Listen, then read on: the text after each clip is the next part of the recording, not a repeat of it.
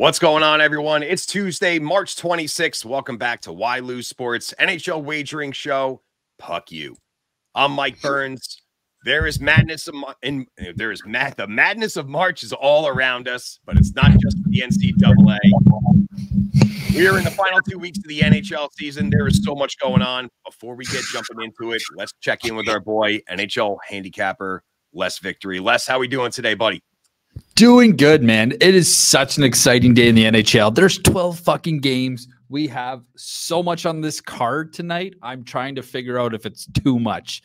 So we definitely got a couple things to consider here. We have the cherry picker coming in tonight. We're definitely unloading on a big one. So if you want to know what that is, $99 gets you that week pass, and if it fails to hit, which it does happen from time to time, you get tonight free. Not tonight though. No, we're hot right now. Look at the ladder, Burns. Let's do a quick little recap on ladder challenge.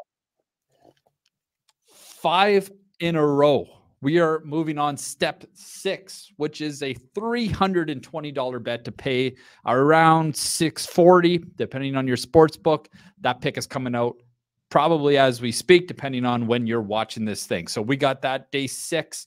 We are starting to get into the money. We are just a couple days away from getting into the thousands of dollars from $10, Burnsy. What the fuck, man?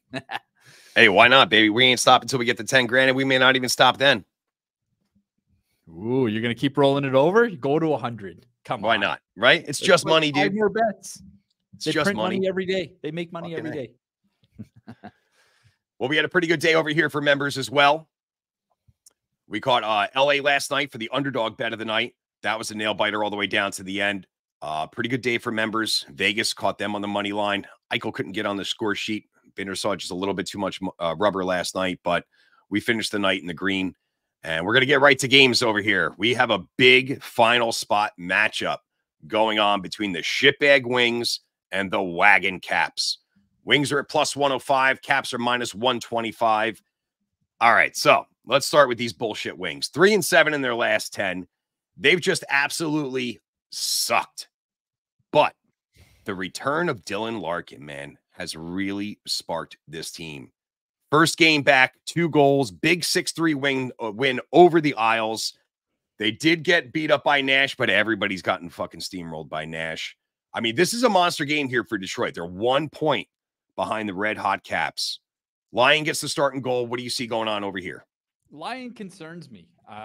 He hasn't been spectacular. He's been very hot and cold. I think James Reimer's been the better goalie in this organization as of late. So I'm a little bit surprised to see that. There's been a couple days off now that they've had. I kind of was expecting them to go back to Reimer in what is a essential must-win game for the Detroit Red Wings. If you even want to dream about getting into the playoffs, you have to win this. But you can't disregard the Washington Capitals. Wagon. Yes, their goal differential is like minus 30. And that was like 3 seasons ago. It doesn't matter anymore, baby. It's minus 27 today, Burnsy. We're getting close. It blows me away that they can be where they are with that kind of a differential. But it just goes to show you some stats just don't tell the full story, and that's just one of them. What I do like, though, is I do like the goaltending effort Washington has been getting. Kind of a wild one in Carolina where it seemed like every shot went in for both sides. Those games do happen from time to time, but I think they've done a pretty good job in these big spots. Charlie Lindgren has been a good story for them. And, I'm going to watch this one, Burnsy. I think this is going to be a good game to watch. Yeah, I'm going to keep my eyes on this guy in between the devs 100%. You're right about Lindgren, man. He's 6'3", 6-3 in his last 10, 2.24 with a 9.23 save percentage. He's totally taken the net over from Darcy Kemper. I mean, but it's not just Chuck who's playing well. I mean, this team defense is playing real solid. I mean, they're a very by the system kind of team. They're not a big offensive output. They only allow 2.8 goals. Their their power play's been humming at 34.38%. But the real story has been the has been the relifting of the great fucking 8. Christ has risen this Easter. Ovi, man, everyone's talking about him all season long. Hang him up. He'll never catch Gretz. This motherfucker's got 9 goals in the last 10 games, 4 apples, +4. I mean, Father Time has not caught up. I don't care what the line is. Anytime goal, Ovechkin, you got to ride the hand while it's hot. And he's been hot. He had 2 last game in what was a real impressive performance by that entire Washington Capitals team to win against a somewhat struggling Winnipeg team. Ovechkin gets 2. Anytime goal Ovechkin, Bernsey. I love it. I think you go anytime Ovechkin goal for the rest of the fucking season. And I think that those things are going to hit. I don't see. You're probably going to hit it 50% of the time. When he gets going, man, he don't fucking stop. You know? Definitely. And the power play's been humming, and he is a big part of that reason on that power play. Like, he goes to his place. I don't understand why nobody checks him when he's there. It's like, guy, like, how do you not know the puck is coming to him there? Why aren't you creeping up on him a little? I could never understand how coaches don't modify their PK system to address a player like that on the opposite. I don't know. And if any of the teams are looking for new head coaches, I might be available. And I guarantee you that my PK will be all over Ovechkin in that spot. As long as you only play against the Caps. That's the only time they got to call you in. That's fine. I got a travel suitcase. I could be there anytime. I just got to drive 6 hours to Toronto, then get on a flight and then cross border, and 2 minutes I'll be there. No problem. No big deal. Give me the shout. I'm ready. So where do you see this game ending up? I mean, do you really think that this Larkin comeback, you know, is really what this Wings team needed? I mean, it's not like they just couldn't score goals. They couldn't fucking keep the puck out of the net. They lost some real ugly ones down this stretch. I mean, is Larkin the answer here? The only way Detroit's winning this game is if they can get 30 shots on net. And even then, they are not going to beat this Washington team with 22 shots on net unless there's abundance of penalties and it's just one of those, all right, well, fucking throw everything you know about handicapping out the window kind of games like we saw when Washington played Carolina the other night. One of our worst nightmares is those kind of games. But we have to go off of what's typically been the case. I mean, Detroit's power play has been okay, but I don't know if it's clicked enough. You know, Larkin's back now. They got to like kind of restart that chemistry now again with him and kind of build that power play around him like they have. I can see Washington winning at home here, and I don't think I would bet the farm on it, Bernsey, but I think I would definitely, you know, throw a couple bucks at it. Yeah, I'm with you. I'm all in on Washington on this one. In the last 10 games, Detroit's led up 4.1 goals per game, and the offense has returned in Washington. They've scored 3.3. So I think this is going to be a real tight game. I don't think this is going to be wide open. I don't see this as a 7-6 kind of thing. I don't see it being freewheeling. But I do think this is going to have some nasty edge. I would love to see Tom Wilson to be able to play in this game because I think he'd be cracking some fucking skulls. You know what, though? And that's an insane story about Tom Wilson is you thought, oh, he's out of the lineup now? Like, who else do they have? Like, time to fade them. No, they're winning without him against good teams, Carolina and Winnipeg, with no Tom Wilson. How is this team doing it? They're one of the biggest anomalies in the NHL in the past month. The fact that they've been able to make this push, the fact that Ovechkin's getting going, Tom Wilson gets suspended, they're getting good goaltending, they're giving up way more goals than they're getting, but they're winning. And it's just a real anomaly. It's a lot of head scratchers. You got to give a lot of respect and props to that Detroit organization or Washington head coaching to build this team and find a way to win with the team that they have. Well, listen, man, I said this to you the other day, you know, off camera when we were preparing for one of these, you know, of all the shitbag teams in the East that are vying for that last spot, I have more confidence in Washington. That's why I keep dubbing them the wagon, because this is really the team that is full of veterans. You know, they understand, and I don't think it really bothers them what they've done all year. They understand the position that they're in and how close that they are, and actually they're in right now. So I have more confidence in them than I do in any other team vying for this spot. I don't fucking trust the Isles. I certainly don't trust these shitbag fucking Wings, you know? What about your Devils? Do you trust the Devils? It's going to be Washington and the Devils. They're going to be taking up the last 2 spots. Philly's falling out. We got it, baby. All starts tonight. Put the mortgage on the Devs money line. I hope you guys don't listen to anything Berkey says. Create my own ladder challenge just with the Devs every way. Yeah, there you go. You'll be restarting it every other game. All right, second game that we got featuring tonight, we got the Golden Knights going into fucking, oh my gosh, Nashville Predators. The Knights are road dogs. This line is a little closer than I really thought it would be. Knights are plus 120 here. Nashville, the hottest team in the NHL, minus 140. Over-under set at 6. I mean, does the streak continue? Nashville, 15-0-2 in the last 17 games. Number 3 offense in March. Score 4.3 goals a game. Allow 1.9. I mean, they're just fucking rolling here, dude. Never mind the record.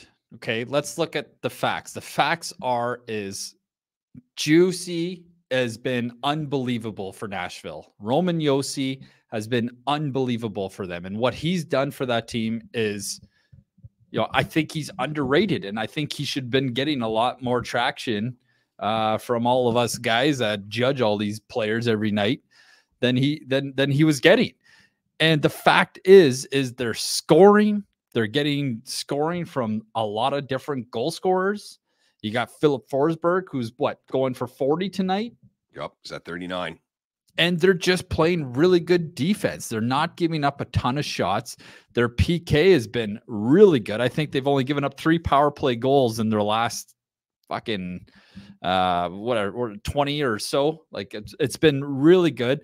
The one issue I have with Nashville is they're finding ways to win 5-on-5 because they're not doing an exceptional job on the power play.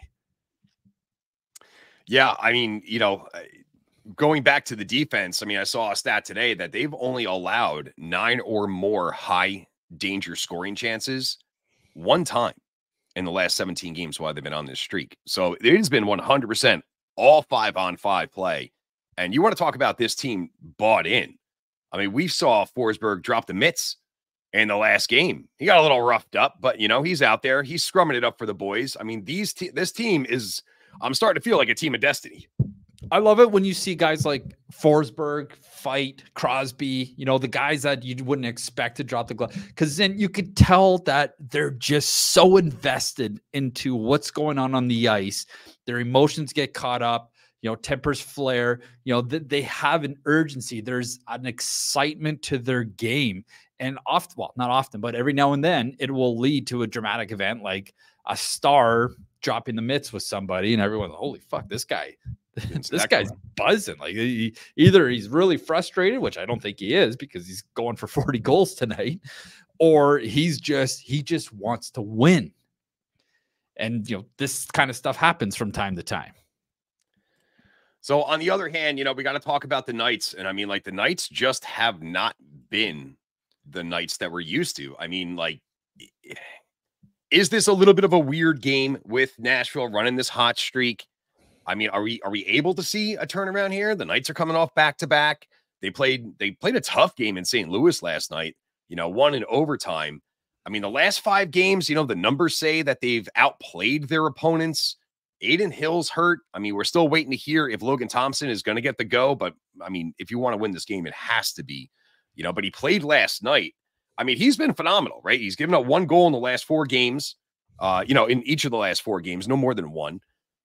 But I mean, it's just not the Golden Knights, what's going on with these guys? I thought picking up Noah Hanifin, that this guy was going to walk into Vegas and make a immediate offensive impact because he was probably Calgary's best player when he was there.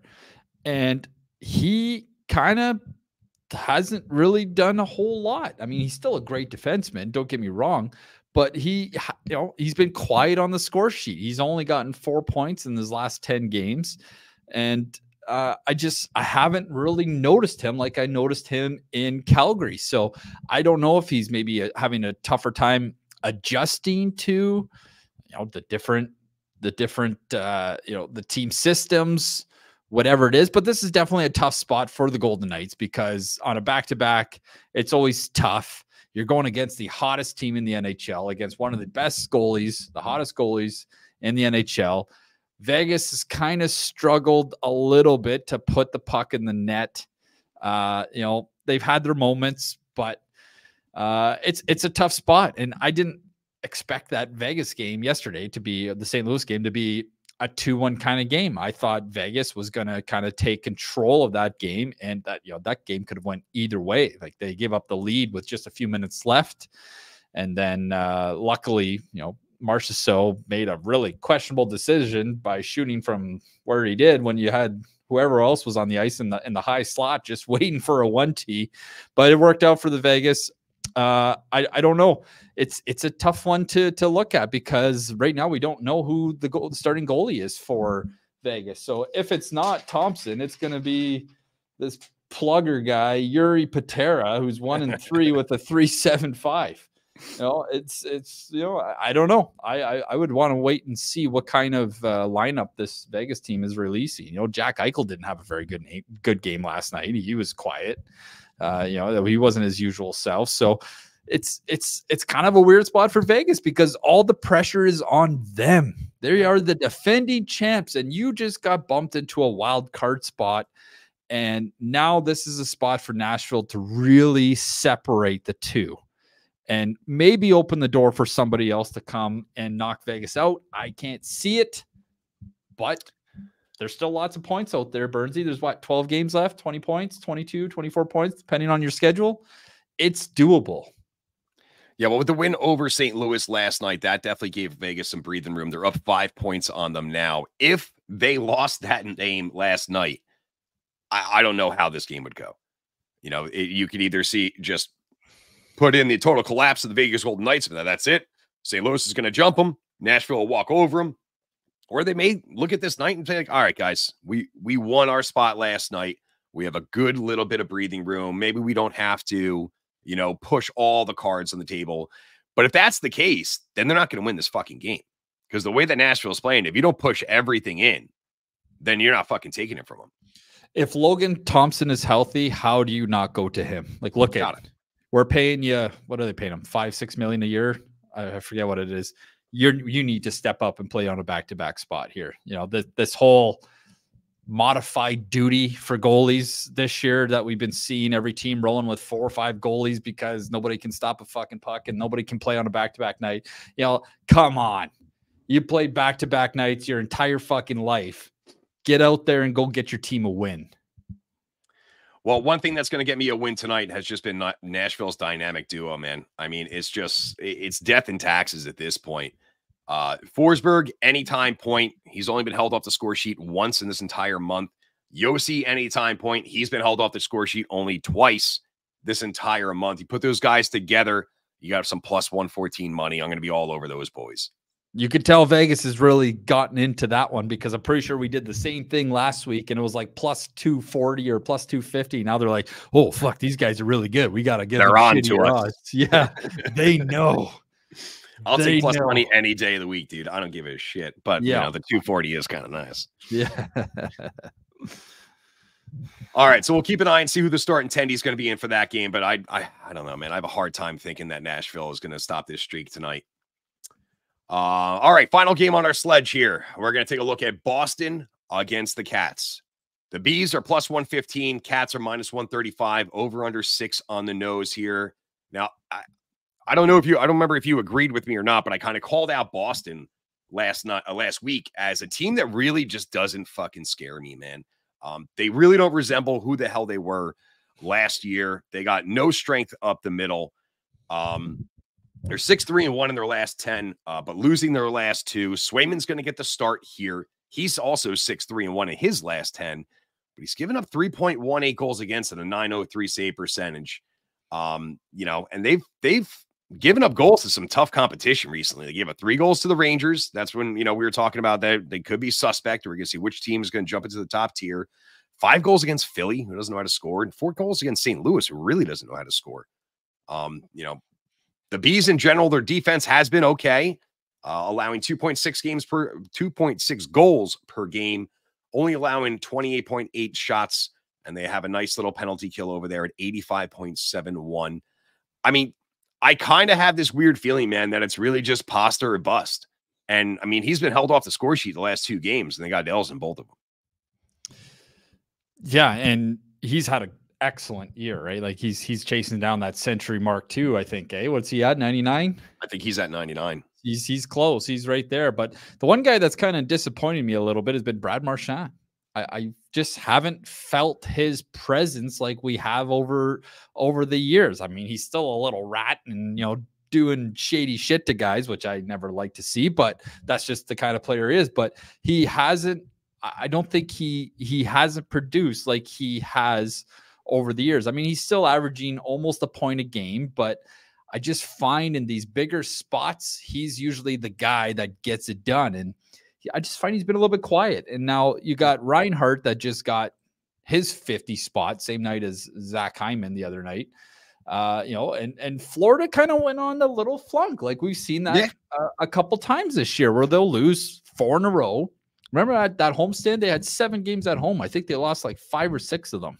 Right. So kind of confusing how this team can be, you know, very streaky like this. I mean, they had the good bounce back win against Philadelphia, but I mean, that was a fucking big spot on our card for us. We absolutely annihilated that game because of Felix Sands. Did you see the interview with Torts about the interview? The guy asking about, it's like, if I say what I'm thinking, I'm going to get fined and or suspended. I'm just going to walk off. I love that. Like, you know what? Can you imagine laying an egg and having to deal with Torts as a coach? And, you know, Felix Sandstorm, he's laid an egg for Philly all year. He has not been good by any stretch. So, God, I wouldn't like Felix come into our office. Fuck. You know, just can't even imagine what that feeling would be like for him. But Florida did get it right. They, you know, but the problem with Florida is they only had 15 shots on net. Yeah.